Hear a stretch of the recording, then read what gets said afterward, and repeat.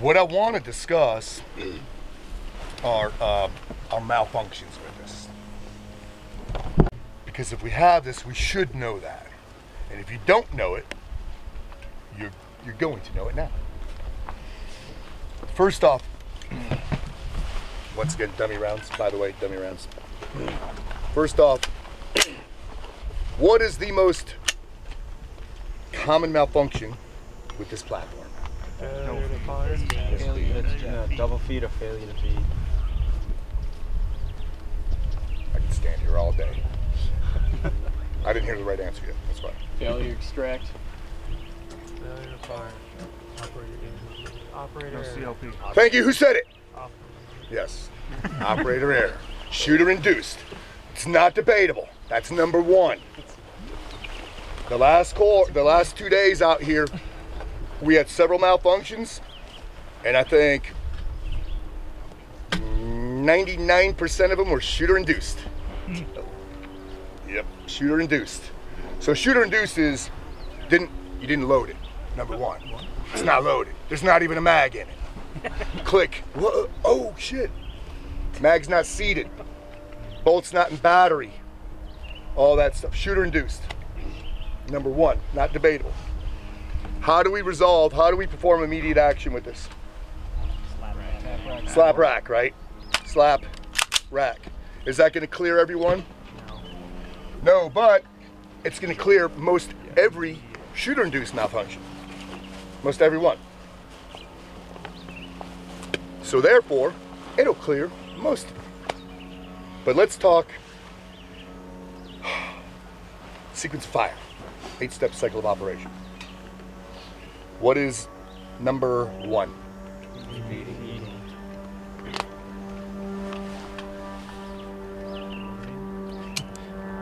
Firing, number one.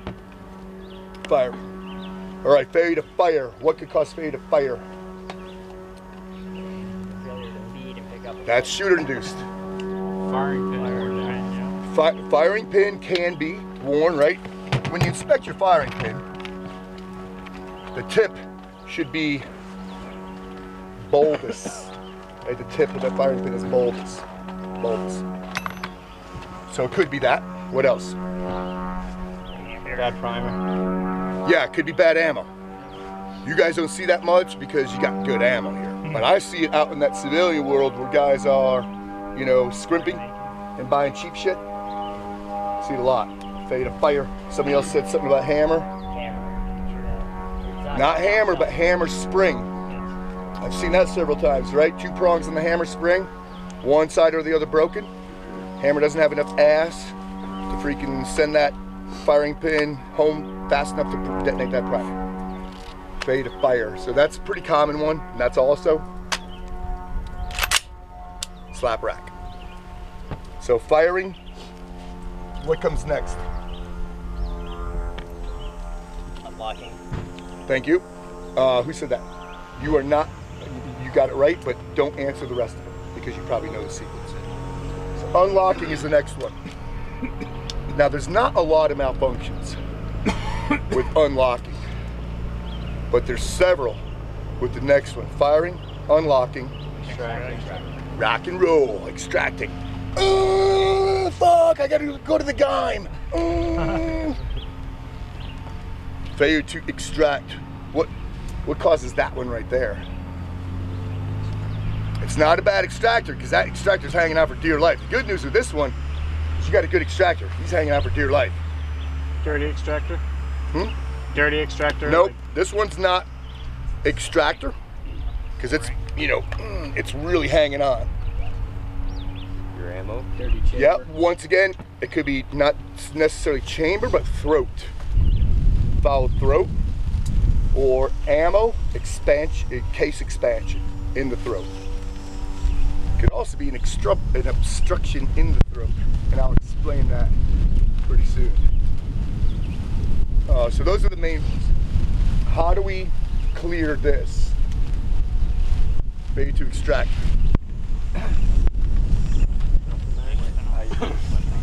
Alright. Yeah. God damn it, I can't hear. There's whispering going on. I got good hearing too, man. Weapon not safe, yep.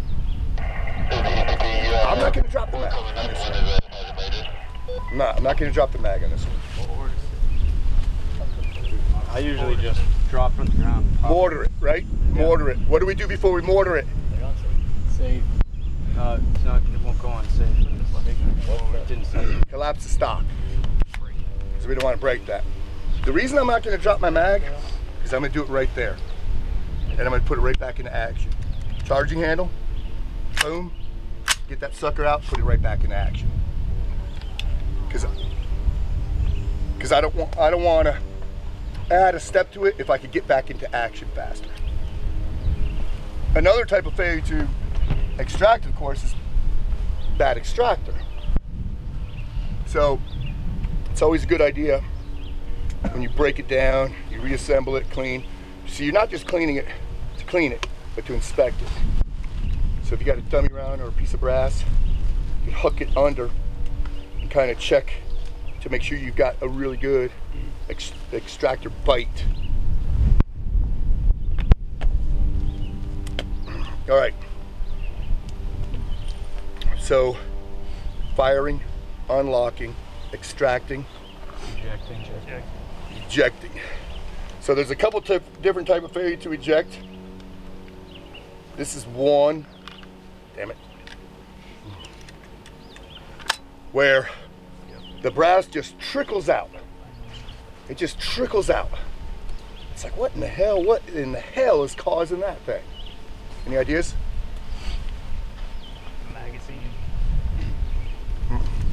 The thing is too, guys, we're doing this in the 8-step cycle of operation because if you have a malfunction, you should be able to identify it and then resolve it for what it is and perform, remedial later, like fix that piece or replace this, that kind of thing, or lube that. Instead of saying some bullshit like, it's a misfire.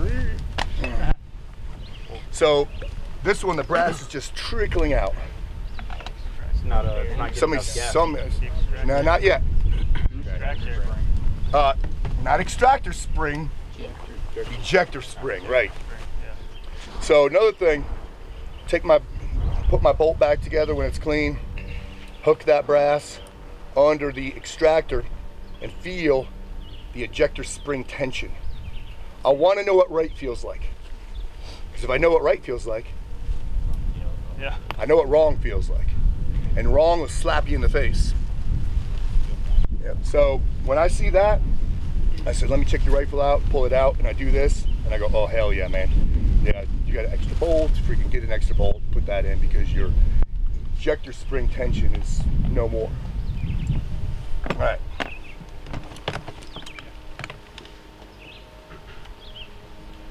Come on, where you at? Get out of there. So, firing, unlocking, extracting, ejecting. Another failure to eject could be that as a result of the next one. What comes after ejecting? Yeah, right on, cocking. All right, so boom, recycled that piece of brass. So it didn't eject because there was no cocking. What causes that? Thank you. Yeah, you're losing gas from somewhere. And on this, we lose it from several different places. So gas block, right? Gas block, the gas comes out, goes up into the gas tube, down. The gas block can be loose. Not so common with, these type of OEM sites, but like aftermarkets gas blocks, it's relatively common. The next place we lose gas from, gas key. All right there in the gas key, I've seen gas keys come loose. Where's the next one?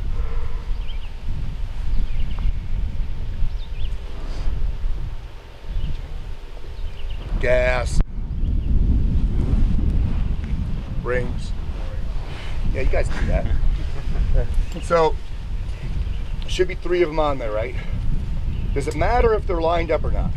It does not matter. It doesn't make a shit. Because once they're in the bolt carrier, they collapse. So an easy way to check your gas rings is when you put your bolt back in your bolt carrier, you should be able to suspend your bolt carrier with your bolt, because the only thing holding on right now is gas rings. So that's right, where this 3 gas rings is wrong. Oops, I can't. Yeah, see, that's wrong. So you know your gas rings have shit the bed. So this right here is not gonna work very long. Yep, you're gonna go boom, click, boom, click, boom, click. Gas rings are easy to replace, man. I always carry them to the range with me. Carry a freaking buttload. Takes about, I don't know, a minute and a half to change 3 gas rings out. Ish. So, firing, unlocking, extracting, ejecting, cocking.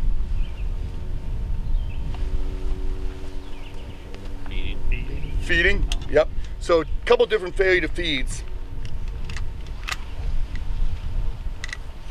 This one right, boom. There's one type of failure to feed, right there. It's called what? Double feed. Yeah, double feed, right? What causes double feed? Yeah, magazine, right? Loose lips. So during cocking, a round will jump out and sit like that. Bolt comes forward and tries to chamber 2 of them. So if that's a recurring theme, you need to shit can that magazine. Don't put it back in circulation so somebody else could get a freaking double feed. That thing needs to have a big X on it and smash it with a hammer or something, throw it away. Because otherwise somebody else is jacked. Another. So with that guy, drop the mag, lock it to the rear. Now live rounds get stuck up in there. So you just have to reach your hand up in there, loosen them up, and they'll fall right out.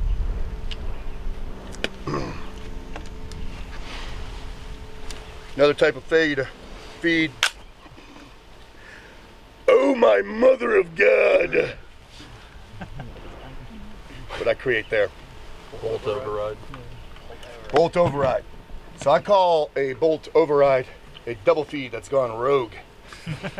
So during cocking, a round jumps out and sits on top of the mag. Bolt comes forward. This round goes like that, and it gets stuck between the bolt group and the charging handle. Holy hell. Is there armor in the house? How do we clear that thing? Mortar it. Mortar it upside down. If I mortar it, it's just gonna make it worse. You can push back on the bolt, relieving the tension from the buffer spring, and then push the charging handle forward or back, however it's stuck, and it'll fall right out. Yep, or we can just go ahead and clear it. Yep.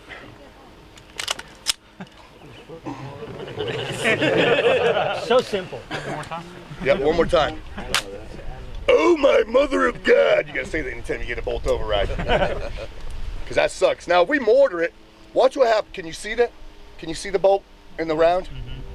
All it's gonna happen, it's all moves as a component. Everything moves together. Mortaring it's gonna do nothing but make it worse. But we wanna pull this back about 1 inch. You can do this in the dark. Pull it back about 1 inch. Hold the bolt in place anywhere. Anywhere, just hold it in place. Slap that forward.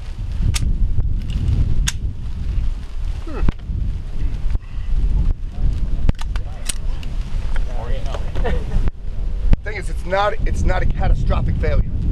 Just fix it and get back into the fight. It's a couple seconds. If you know what it is, it's a couple seconds. Get that sucker back up and running and get back into the fight. Because it does happen, but most people see that and go, this is a catastrophe, I am out of the fight. Hell no, man. Just fix it. Firing, unlocking, extracting, ejecting, cocking, feeding. Right, what causes failure to chamber?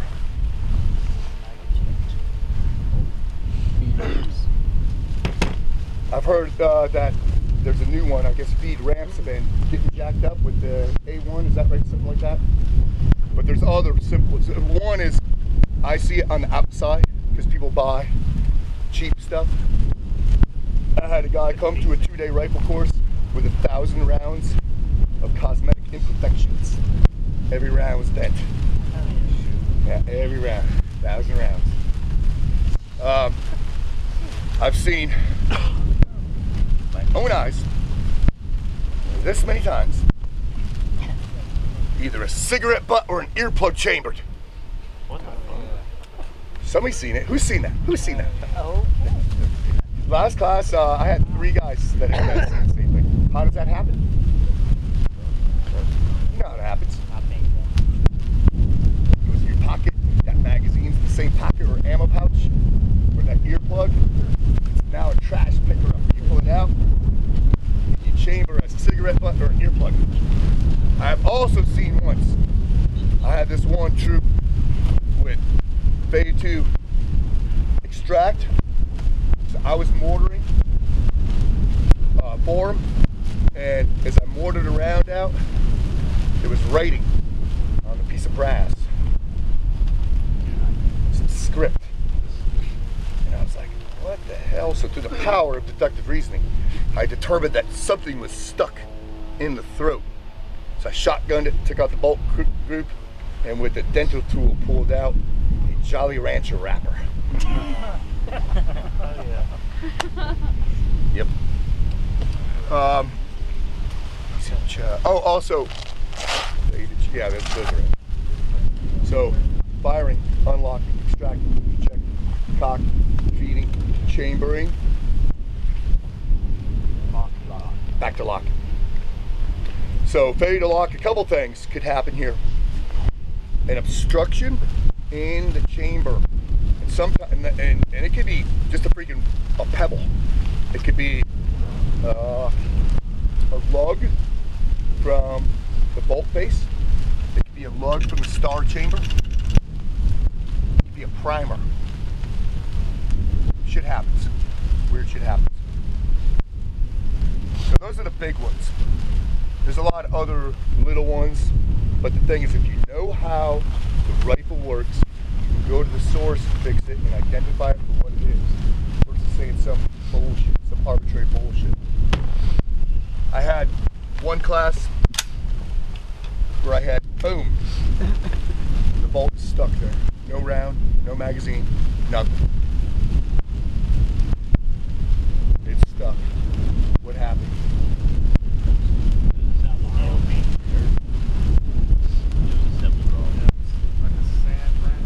Yeah, you're getting close to it. There's something stuck between the bolt group and the upper receiver. So, this one class, I edged it out with a screwdriver and ball peen hammer. Boom. Took it apart. Took the bolt group out and went. And there was a primer in the cam well. 3 classes later, had the same thing happen. Boom. And I had 4 gun geeks all looking at this, trying to figure it out.